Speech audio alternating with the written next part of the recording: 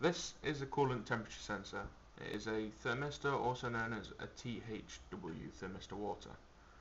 A thermistor is a resistor which changes its resistance due to heat. A THW works by being supplied a 5-volt feed, known as voltage constant.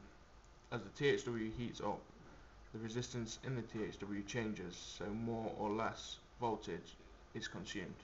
This signal is then interpreted by the ECU and tells the engine what temperature the engine is running at.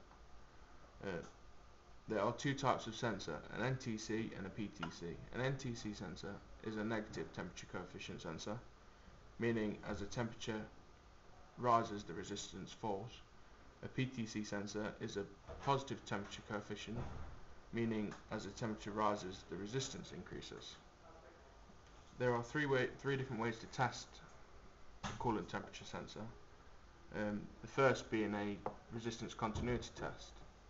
First I'm going to calibrate the multimeter by touching the 2 points together.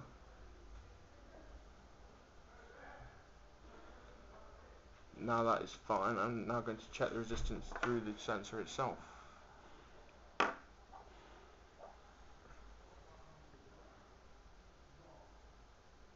The reading shows around 2 kiloohms, which is good for an NTC sensor like this is.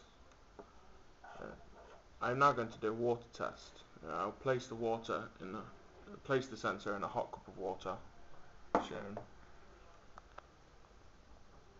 and the resistance will fall.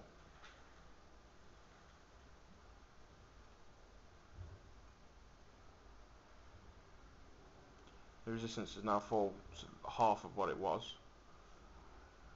I will now place it in a cold cup of water to show you the other effect. And the resistance is rising now.